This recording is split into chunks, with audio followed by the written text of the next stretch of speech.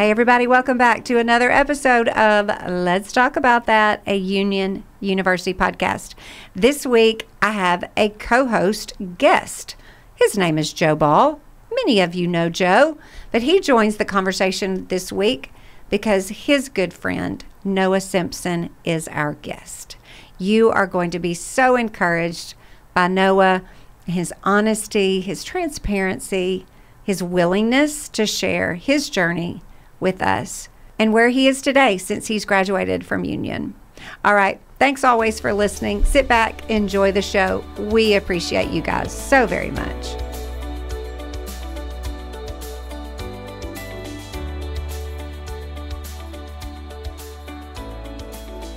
All right, everybody, welcome back to another episode. Guess what, you guys? You're in for a really fun treat today because we have a guest co-host in the house. Welcome back to the studio, Joe Ball. Yep, happy to be here, friend. My first time co-hosting a podcast, and if anyone knows me, I love interrupting people and asking people to talk more about things like that. So podcast is let's talk about it, so let's do it. So yeah, let's do it. Okay, this is really, it's special, it's sweet, it's fun, it's exciting, it's challenging, this conversation today. So I think we're going to cover it all, and that's a good thing. I believe that we'll have moments of seriousness, and then I think really quick we'll have moments of humor and fun, and I'm counting on the two of you guys to do this today for our listeners. So sit down, everybody, get ready, buckle up, here we go. Our guest today, Noah. Joe, tell us what you want people to know about Noah, and then we're going to let Noah introduce himself, whatever it is he wants the listeners to know about himself. Yeah, so our guest today is Noah Simpson. More than anything, a good friend of mine, but one of those students around here who graduated last year, really grew a lot in his time at Union, strong leader and a really good friend. So even last week we heard from Dylan Runyons, and Noah's a good friend of Dylan. So you guys are in for a treat. So there's going to be probably some giggles here and maybe some stories shared, but it'll be a fun time.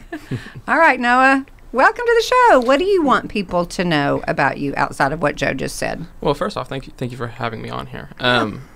Yeah, I'm really excited about doing this. I mean, I've been a part of Union I graduated this past year. I've been here for 4 years, but I think like what Joe said, we're really good friends, and you're definitely going to hear some giggles, laughs, fun stories, and some hard times, stuff that he's walked through with me. Yeah, and then even like talking about Dylan last week, excuse me, just like me and our friendship, how it's grown and changed throughout my time at Union and then graduating now. So yeah, I don't think I knew that you and Dylan were friends. Oh, we're big friends. We've had lots of laughs, lots of giggles. So if he's listening to this, man, Dylan, you know what I'm talking about. We've had lots of fun times. Oh, I love it. Okay, give us some geographical context. I think people find it fascinating. Like, where are you from? How did you find Union? Briefly give us that background, and what was your major? And then we'll dive into like the 4 years that you were here. No, for sure. I am a Jackson born and raised, through and through. I grew up here just outside of Jackson, probably like Humboldt, Tennessee, which is even smaller than Jackson, if you can believe it. Well, and Humboldt is known for, do you guys even know? Strawberry Festival. Oh, there we go. Strawberries. I think they import the strawberries in, right? Yeah. Mm-hmm. But, yeah. Well, that's the kind of thing that you're like, do guys like think about that? I know that that's a big deal in the girl world, but I'm very impressed. Of course, you know that it's known for Strawberry Festival. It's perfect small town Southern America event. So anyway, okay, so that's where you're from. Yeah. No. So grew up there. Been around Jackson for for as long as I can remember. And then I was homeschooled through the 8th grade and then went to high school in 9th grade. And that was awesome. I loved being homeschooled, but Mom told me it was time to get out of the house, and she booted me out, so I couldn't stay in my pajamas till 12 o'clock. So. Yeah. Did you always know that you wanted to come to Union? I know being a local guy, that can be tricky because some people are like, oh, no, heavens no, I'm not going to Union. Or they're like, I don't know, I'll give it a chance. Where were you in that, how you felt about it? I definitely was one of those people. I definitely was just like, the union's definitely not the place that I'm going to come to from Jackson. I'm going to go somewhere else. Yeah. My first option was the military. I was Yeah. just like, I'm just going to enlist. And then I was just like, I'm going to try to get my get an ROTC scholarship, because that's what a lot of my friends were doing, like Tad and Cameron. And then my first option was to go to the Air Force Academy. But I missed my letter of recommendation from a senator. By like a couple of months, so I couldn't get there. But I did the whole interview process. Had a 2 or 3 hour interview the day after Christmas. Oh my gosh, my I senior didn't year know of high school. this. Yeah, it was crazy. How scary was that? It was terrifying. This lady's like, I'm from North Carolina. It was like 8 o'clock, so it was like 7 my time, and she was just like asking me all these like detailed and hard questions. And I just had to like give them back to her. I was just like, I didn't know what was happening. So wow. I think one of the things, right now, students are going through the process of college searches. Right now we have our Scholars of Excellence weekend happening at Union, and we're asking these 17-year-olds all these like deep questions, and I'm having a bit of flashback from just being a teenager and having to like try to figure out what are you gonna do with the rest of your life, right? Noah, Air Force was kind of his dream, right? We all had those dreams and stuff, but I'm just thinking about like 17-year-olds right now sitting down with someone from the government and being asked deep questions. This is just wild. I'll tell you, one of the funniest questions I got asked was, which was actually one of the first. She asked me if I made my bed every day. And I was like, absolutely. My mom was that hounded honest? me to me. Was that an honest answer? Absolutely. Okay. To this day, I can't leave my house without making my bed. Good it's for just you. one thing I have to do. Well, I'm not going to say it because I don't know it, but there's somebody out there says that, like, good leaders start by making their bed every day or something like that. So there's truth to that. So true. I don't do anything else like eat breakfast or anything else, but I make my bed. Hey, good for you. Okay, so what shifted after this whole interview process with them? Clearly that didn't work out. How devastated were you? Were you so, like, how did you feel about that? I was like, oh man, like that sucks. Yeah. But at the same time, I was just like, I really still want to try to go do something with the Air Force. So I tried to do ROTC, but by that time it was too late for me to do ROTC. And then I was like, well, I'm just gonna enlist. I'm just gonna go and enlist, and then go from there. But then I think like mom told me, she's like, well, let's just take a tour of Union, And I was just like, okay, fine, whatever. I'm not gonna like it. Whatever. So we came for a tour at Union, and the thing that drew me here was the lunchroom, Kobo. Oh, stop it. Listen. And this is before it's been redone. This was the old Kobo, guys. And let me tell you. It's like your grandmother's kitchen, basically. Yes, and envision that, everyone. I loved it. I literally got here and was just like, can I go get a second plate? Like, I was like, and they were like, yes, you can. And I was just like, this is incredible. So I got like 2, 3, 4 plates of just like different food. And I was like, this is amazing. and mom was like, they have this everywhere, right? And I was like, no, not like here. This is incredible. Gosh. So shout out to them. They do a great job. Who'd have thunk? Who'd have thunk? Okay, so this is your senior year, like spring semester? Yes. Oh, senior year, wow. spring semester. So it's like late in the ball game. Yeah. Late in the ball game. Okay, so clearly this tour, this day was successful for you. Did you know right away after that day with us, like, I'm coming here, or what happens next? I honestly forget what happened next. There was a lot going on at this time in my life, but like, I just remember liking it so much, and then everything else just like falling apart, and just being like, all right, let me do this, and I remember Evan Holt, he came here the year before me, and I was like, okay, maybe I'll come. And so I remember Robbie Graves was actually one of them who convinced me to come here and help me out with scholarships and everything, which was huge. And I think that was the point. I really think it was like beginning of the summer where I really was like, okay, I'm gonna come to Union. Wow. Like I remember for my high school like PowerPoint about where I was gonna be going, it was like Union. Like I just put Union just because I was like, whatever, I'll put that as a safety net. Right. But then ended up actually happening and loving it. Okay, so did you know coming in what you were gonna major in? Yes.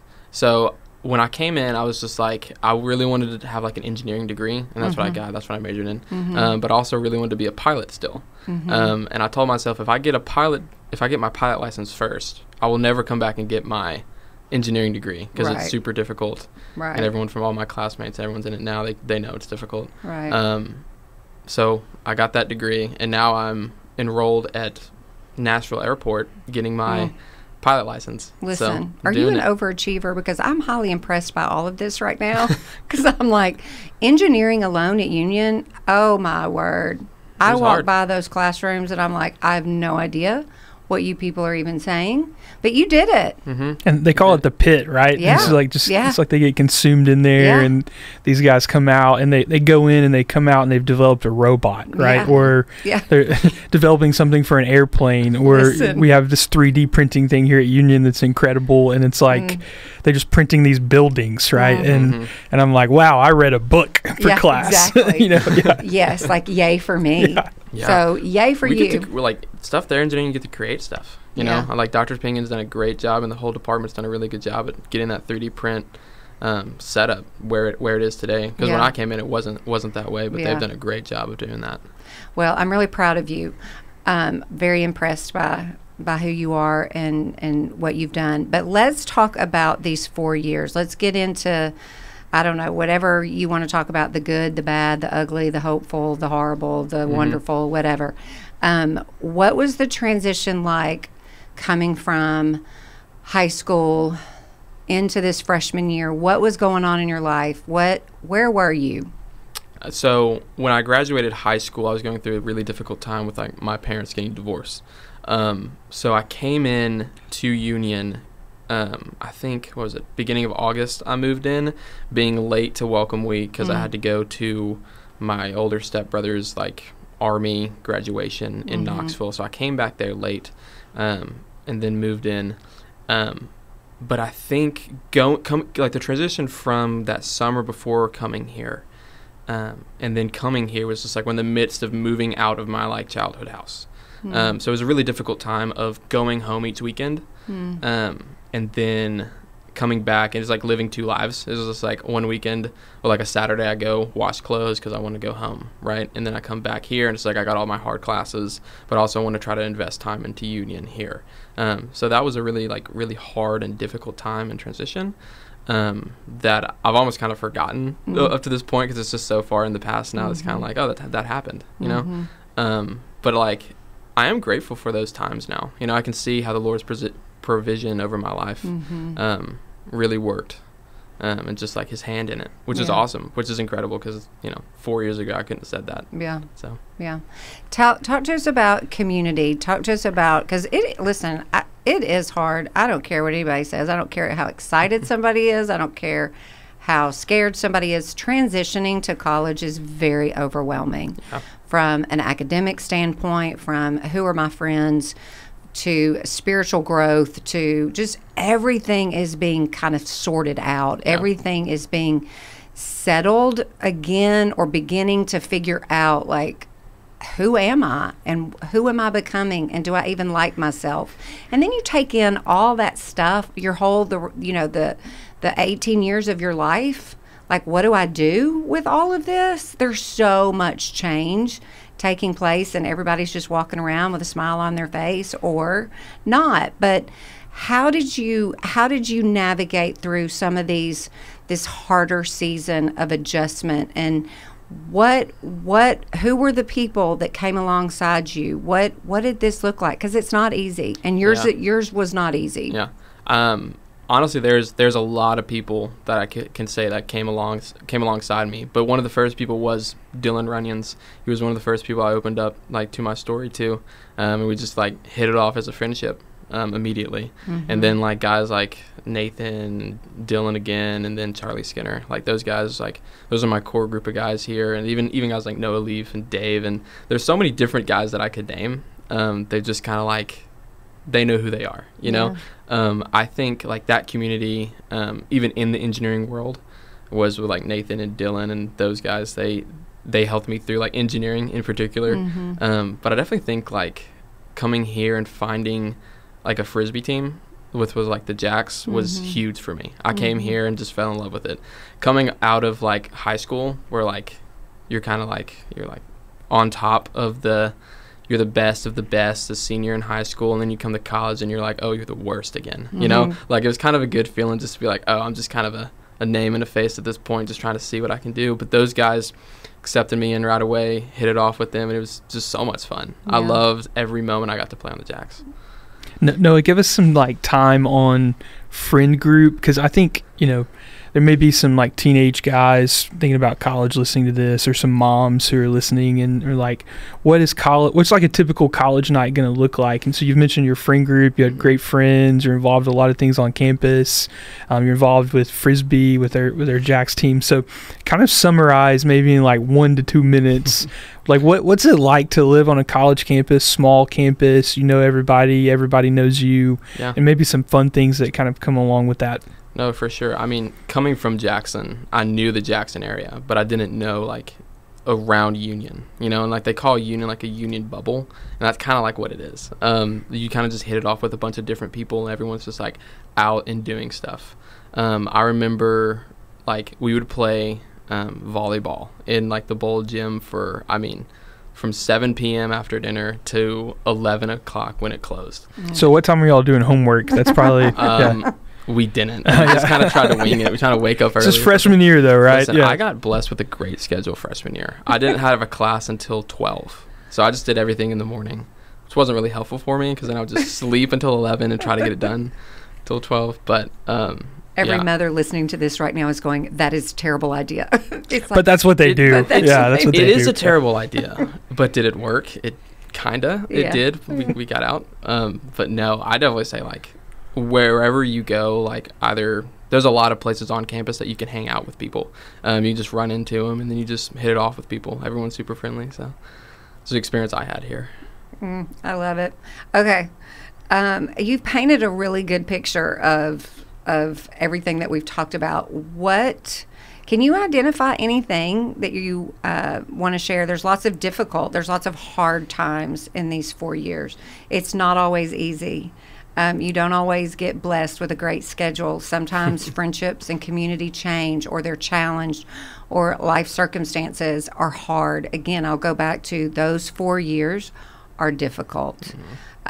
Spiritually, they're difficult. Academically, I guarantee you had moments where you're like, this is hard. I don't know if I want to do engineering anymore. I don't even like engineering anymore. What do you want to share that was hard for you in these 4 years? I definitely think the schooling aspect of it was it just piled on. So at this time, and I say piled on because, like, the root of a lot of this stuff was the divorce, was the trying to find where I fit in to either friend groups with this new family, this new dynamic, because this was so totally new. So I think, like, the root of it was the divorce, trying to figure out, the family situation, and then also, like, the friend situation. How do I share my story? How do I talk about it? How do I get help from it? But then I think, and then we get to the school portion of it. That was just difficult. You know, everyone knows engineering is hard and everything. And I think I spent an entire winter term trying to get out of engineering. I went, like, took tests. I went to the Focaccio Center, and I was just like, listen, I need to get out of this. I need you to show me a way for me to get out of this. And they were like, well, here, take this test. It was not going to tell you what to do, but it'll, like, show you what your strengths are. And, like, of course, engineering was, like, one of the top ones on there. And I was like, well, that's just a little disappointing. So, but yeah, I think, so that piled on. And then the schoolwork from that was just very difficult. Yeah. So. Where were you plugged in church? Talk about your spiritual life in these 4 years. Yeah. So I was actually going to the church I'd been to growing up in Jackson. And then that church, I loved it, but it started to, like, kind of run out of, like, young people my age. And, like, I was like, I don't know, the community I'm finding here is not the community that, like, I'm needing anymore, you know, like, outgrowing. And then, like, the one person that was there was my youth pastor, Drew. He helped me through a lot of hard times, even in, like, high school and everything. But then he told me he was leaving. I think it was like a summer into my junior year. And I was like, it might be time to change churches. Because I wasn't getting anything out from it there. And I needed community at that point. I needed to share my story. I needed to do that. And so I went and found Fellowship Bible Church. Is that right? Yeah. I think it is. And then I fell in love with it. Like, Michael Winstead was the pastor. He started there, and then got connected with a bunch of different people there. And I also say that's about when I started reaching out to Joe. Was that same summer, which he helped me through a lot of things. So look at you, Joe. Yeah, Joe is a big part of my community here at Union University. The kind of where Noah and I's friendship really started during that season, and then we had the COVID shutdown. I don't want to bring up that bad word, but this is the time frame we're talking about. The fun time frame was, everything shuts down, and students are going home. Thankfully, we had Jackson students here. Yeah. I didn't know how to survive unless I was around people. That's just kind of who I am. And so Noah and I would play disc golf like every day. He'd do his class. I would do my work. I was working really hard during that time frame. I know. And then we just played disc golf. But here on campus. Yeah, here on campus, or lots of Sellers of Catan, things like that. So I think that was, a part of kind of our story is just connecting in that way, and then getting to watch him grow and work through his story. I think one of the things that's really important to keep in mind is that a lot of times we forget, kind of on the college campus, academics do come first, but a lot of times these are 18 to 22-year-olds who are working through their story, right? And processing through things and learning how to say, hey, this is what happened to me in childhood, or these are some of the sinful things that I've done that carried shame into my life and stuff. And so it's always unique because, the schoolwork is hard. Union is not an easy place to come, right. But then also just because of our Christian culture, you're going to see people start working through their stories and doing that, and that's something that I got to see Noah really do a really great job at, just asking for help, had great friends and stuff. So I think as I hear him kind of talk about it, it's like, you have the pressure of school, engineering major, pretty intense, but then also it's the first time they actually probably had time to slow down and think about their life a little bit. So I think that's important to understand that happens on the college campus all the time. Yeah. I think what I always appreciate out of a college student, and don't get to see it a lot, but when I do have the privilege of knowing someone that has honestly owned their story, honestly, and not trying to hide pieces of it or diminish pieces of it, don't want to deal with pieces of it. I'm always, always grateful at that age, in those 4 years. Listen, honestly, I didn't own my story until I was in my 40s. Yeah. There's a big difference in knowing honestly who you are and what you're working through at your age versus 20 years after that. And so when you get that kind of front row, up close and personal insight into what a student is going through, literally going through academically, relationally, spiritually, it is probably, if I don't know if you could draw a picture of some very complex looking something that's taking place, I think it would overwhelm us with just how hard it really all is. And this is happening with every single person on this campus, whether they recognize it or not and are willing to look into the depths of who they are, the whole person.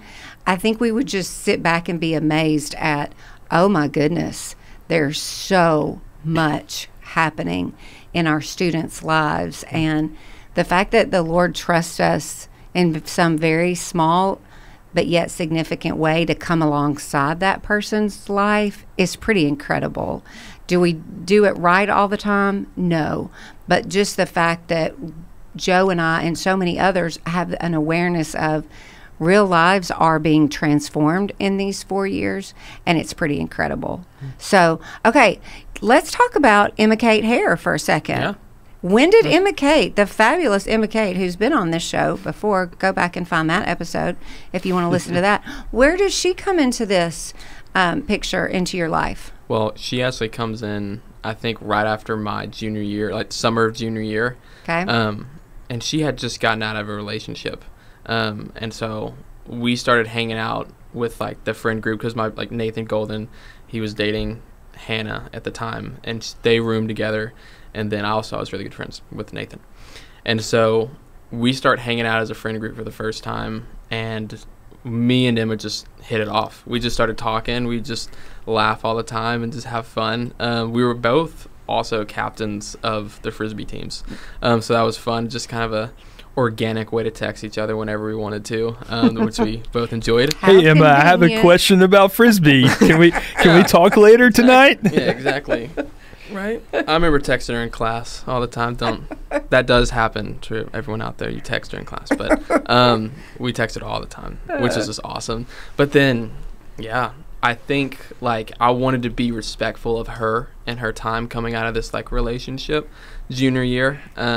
So I kind of gave it some space for a little while, and then by about the winter time, I was just like, we just want to date. And she was like, okay, I'm ready to date. So I was just like, let's go, let's do it. So we had a lot of fun times that junior year, and even still have a lot of fun times after she graduated. Okay, so but we've done more than just date. Mm-hmm. So here we are, engaged and married, going to be married this summer. Yep. What even the heck? Could you have ever predicted that? No. In a million years, I would have never guessed that I'd be marrying a girl like her and her in general, like, ever. I remember, actually, so funny story. You know that video they showed at the banquet? Yes. Scholarship banquet? They had me talk about us being engaged there before we were engaged, because I was like, hey, I'm proposing, like, next weekend to her. I actually want to, like, talk about her in... like we're engaged, because the video is going to come out months later, and they were like, okay, yeah, that's a good thing to talk about. So I'm talking about how we're engaged and how, like, the Lord's brought this incredible woman into my life. I did not know this. And she hasn't said yes yet, right? Yeah, she hadn't said yes yet. So I was really just speaking, like, if that video had come out, we would have had to redo another one if she had said no. But oh my gosh, that's pure gold right there. Yeah. Oh, you were confident though. You knew. Oh, I knew. Okay, so this is we're recording this in February. When did you propose? I proposed November? No, July. Oh, July. Listen, July how clueless am I? 29th, I believe. I wrote it down. Well, it's all good. July, and you're getting married in June. Mm-hmm. It's almost a year-long engagement. I actually have a countdown on my phone. 106 days left. 106 days. 106. Okay, so y'all are going to get married in June. Where are we going to live? What are we doing? You're clearly an engineer. You are doing the thing that you got your degree for. Bravo to you. I'm still impressed. Will always be impressed. But you're in Middle Tennessee. I'm in Nashville right now. So, I mean, that's a loaded question, going to be honest. We don't know where we're going to be. We're just because you're also doing this pilot thing on the side. Yeah, I don't know what you do with that, but you fly an airplane, friend. Yeah, I know. Hush, Joe. I get that. But, like, what are your, like, I love the fact, because when I ask Emma Kate, and y'all, I still call her Emma Kate. The whole world calls her Emma, but she's Emma Kate to me, and she always will be. But when you ask Emma Kate this question of, like, if she could see into your lives together years down the road, there's always this component mentioned. And I believe you talked about this on the video maybe that we're referencing from the scholarship banquet back in October. But you talk about maybe some mission work, some ministry work. And so now I'm like, okay, engineering, pilot, missions, ministry. What do you think? What, like, if you could create, oh man, in 5 years or 3 years or 7 years or however many years, what would you see the two of you all doing? I could see us being out on the mission field, I believe.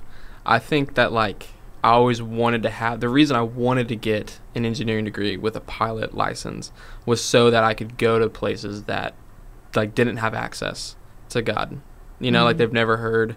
My one place I was thinking, I was just like, the one place I always thought was just, like, around South America, like the Amazon. You know, it's just like the classic place to go. It's like you land a plane, you take the word there. But, like, honestly, we're both open to, like, see where we want to go.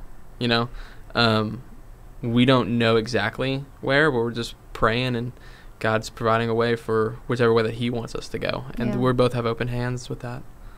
That's awesome.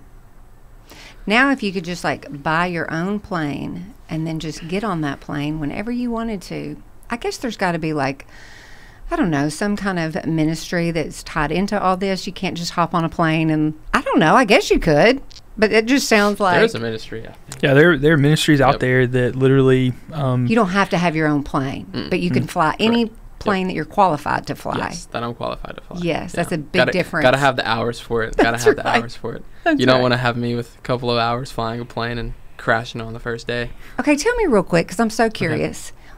Where are you in this learning how to fly a plane process? What are you doing right now? So right now, since Tennessee weather is very bipolar, it doesn't know what's happening. Right. So I'm currently in a ground school training, and it's like an accelerated ground school course where I get 16 hours of ground school to my pilot license. So I need to have 40 hours of like flight time. Got to have some ground school for that. But that's currently like where I'm at in this place. It's a classroom? Yes. With So other I'm back people? I'm back in the classroom. There's like I think 11 of us. How do you do this when you work full time? It's from 6:30 to 8:30 on Monday nights. So it's Okay. 1 day a week. Okay. 1 day a week for 2 hours. Okay. And then after that, after that class gets done on Monday nights. Oh, first off, Frisbee picks back up on Monday nights. So then I'll have to find another night to start actually flying the plane. So, because you can't skip Frisbee. Have you been up in the plane? Like, I haven't yet. Okay, not at all. Not at all yet. I just know I want to do it. Oh my God, Joe, are you going to let him fly you around? Yeah, absolutely. Noah's one of those like responsible guys that if he was like, "Hey, can I fly across the country?" We're like, yeah, let's do it. It'd be fun. Yeah.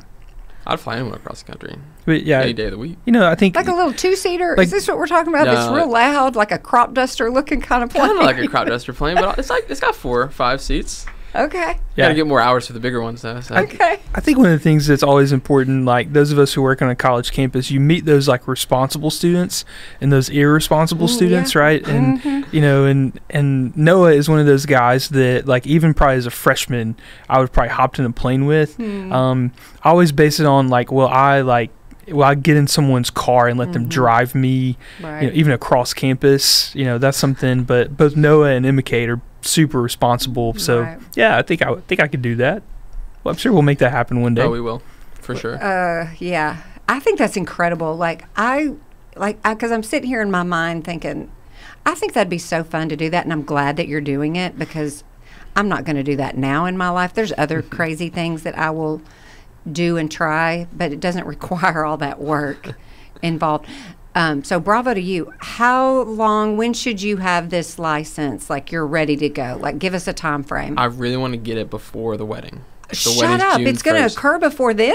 I would like I'm thinking it to like a happen. year from now. However, there's stuff with like the FAA that I have to do. Yes, like, that gotta have sounds a check important. ride and all Yes. that stuff. So that might delay me a little while, which that would be okay. But I really want to try to get those hours in by the wedding. Might not happen. It's a good goal I'm trying to reach. But if it doesn't happen, it is doesn't there happen. a possibility that after the wedding, after the reception, instead of driving off, y'all fly off, right? I'm gonna be honest. There is a long stretch of just like a field that we could. Oh, stop That would it. be so cool. All right, so I don't know who all listens to the podcast, Fran, but if there's anyone out there who has a plane Yeah. or a friend with a plane, Yeah. let's make this happen, That'd be right? great. Let's Please make let me memories borrow it. and stuff like that. So That's incredible that you would win all of everything if that took place at your wedding. Yeah. I would stand there and just cry and cheer and carry on like a crazy person. Is your mom okay with you doing this? Because I'd be a little scared as a mom. 100%. She's okay. Yeah. Okay, because you're trustworthy and you're that type of person. She's good. She's the one that actually what really got me into flying was she actually bought me a ticket to go skydiving. And she was just like, do it, it'll be super fun. And then they have to show you this video before you go skydiving. And the whole video basically said and showed you how many ways you could die.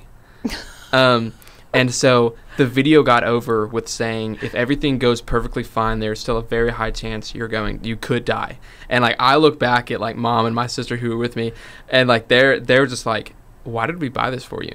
And I'm like, this is great. So I use that story just. Okay, you're gonna have to tell me where to skydive in Middle Tennessee. Have you, or anywhere for that matter, because that was on my bucket list, but COVID happened. So I was turning 50 in 2020, and then COVID happened, and I've never picked it back up. So There's a place near Brownsville. oh really? Like That's where I right went. down the road? Yeah, about an hour away from here. You just go right down the road. I think it's called West Tennessee Skydiving. Creative name. How scared am I going to be? I think you're going to be pretty scared going up. But then once the plane goes like weightless is what they do, and you jump out, you'll realize. Have you ever been cliff diving? Yeah, but it's been a minute. I need you to remember my age, okay? It's been a minute. No, I'm saying. I feel like cliff diving is the closest thing, but you don't get that feeling in your stomach. Okay. Oh. You just kind of jump out of the plane, look at the plane go past you, and then you look down and realize. You look down and realize that like, oh, I have a couple thousand feet before I even get close to the ground, and you're just falling. And you've got a guide that you just are literally putting your whole life just strapped into. Yeah, I mean, if we're going down, but we're going to go down successfully. Yep. And so I've really got to be okay with this person. Absolutely. Absolutely. No chance I'm doing it. No chance. No chance. Joe, what if I was your no chance? Dang. Airplane, yes. I'm not jumping out of a plane. Just because it just sounds so awful and scary, and I'm not going to live. No, I just not going to do it. Yeah, why do that to my body? You know, I know. There are people out there. They're just thrill seekers, and I'm trying to mitigate risk at all times in my life, right? So like, let's keep my feet on the ground, but so yeah, no way. But friend, let's make it happen. I know your audience loves you, so fans, let's make it happen. Let's get Fran to jump out of an airplane too. This could be what we really have accomplished in this podcast today. So listen, maybe so. Okay, I think we could make that happen. Last question about this jumping out of an airplane, and then we're done. Is there a time of year that's better to do this? Because in my mind, it's like it needs to be warmer. Anything cold sounds like my lungs are going to freeze up and I'm not going to be able to breathe. I did it, I think, in March. March or what is it? May, April? I forget which one it comes after. Okay. But there was that. I think that was the time frame I did it in, and it was cold. Like, it's going to be cold once you get up in the plane. No matter what. Okay. So it's just kind of like, yeah, that makes sense. You're going to jump out. You're going to be cold, but once you get back on the ground, you'll warm up. It's almost like you don't think of the cold until it's past. Maybe somebody would sponsor me. Yeah. West Tennessee Skydiving, sponsor me to jump out of the plane and be your spokesperson for how awesome it is. That's so true. Noah, I think you're an incredible human being. I think that, again, I will say this about you and what I appreciate about you. You came into Union with a lot going on in your life, and you boldly, courageously stepped into these 4 years, confidently understanding, willing to let people come into your life and be a part of these transformative years in every aspect of your life. And I think as I look back and as you look back, if you wouldn't have been that way, if you wouldn't have allowed people in to this harder spaces of your life, I mean, we don't know what the Lord would have done, but the fact that you were willing to do that and let people in just says a lot about who you are. And I'm very grateful for how you have impacted our community and, I mean, really, truly left your imprint here, even after you're gone. And people that know you or don't know you, just know parts of your story, are very encouraged by that. So I deeply appreciate you, and I'm cheering you on always, and will be Joe and I both will be some of you and Emma Kate's just biggest fans. And when y'all get up and go serve the world and share the gospel in that plane, it's going to be an exciting time. We're very grateful for you. Well, I appreciate that. I'm grateful for Union and both of y'all for speaking, Joe for speaking in my life, and friend, the little time that I've known you, you've been awesome. I know you know Emma Kate a little bit better, but I'm just thankful for you too. Well, we're thankful for you. Joe, thanks, my friend. Yeah, good to be here. I think one of the things that's always fun about conversations like this is that you get to see people grow up. And then, like, for Noah, even for me, Noah's become like a really good friend. And not only has he been kind of one of those guys who was open and willing to walk through difficult things in his own life, but he's also one of those kind of guys who's willing to kind of ask you real questions about your life and check in on you and stuff like that. So I think this conversation has been really great for people just to hear, even part of like how a young man can grow in college and can work through his story and stuff like that. So happy to be along for the ride today and for the conversation. All right, everybody. We're so grateful for you. Thanks always for listening. You can check everything in the show notes. If you want to contact myself or Joe or even Noah, we'll provide that for you in the show notes.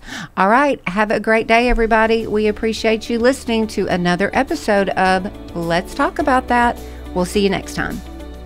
I'm so thankful for you, Noah Simpson. What an absolute gift you are to all of us and to the people that have listened to this show. All right, you guys, have you been on campus? We'd love to have you for a campus visit. You can sign up online. Just go to uu.edu and search campus visits. And if you've already done that and you simply have not applied, y'all, do not wait. Do that. I've got a fee waiver code for you. Just simply type in the word TALK, all capital letters, TALK, in the appropriate place within the application, and you do not have to pay that application fee. All right, you guys, we'll see you next time. Have a wonderful week.